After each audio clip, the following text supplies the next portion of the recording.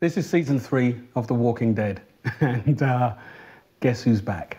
This is Morgan's new home, his crib, his man cave. These are traps, and for some reason, I don't know why, he has a golf club, because even at the end of the world, he thinks he's Tiger Woods. And down here he has spent shells. I think when he gets finally cornered by all the zombies, he's just going to throw spent shells at the zombies and hope to take them out. Over here is a map of the town.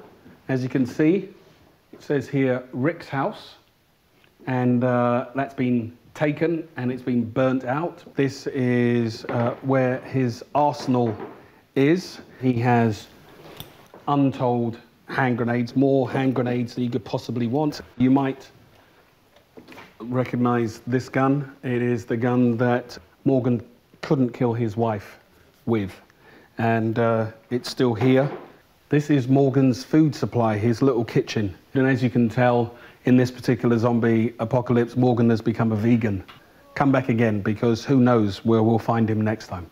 The Walking Dead. All new episodes Sunday nights at 9, only on AMC. For more exclusive video, go to amctv.com.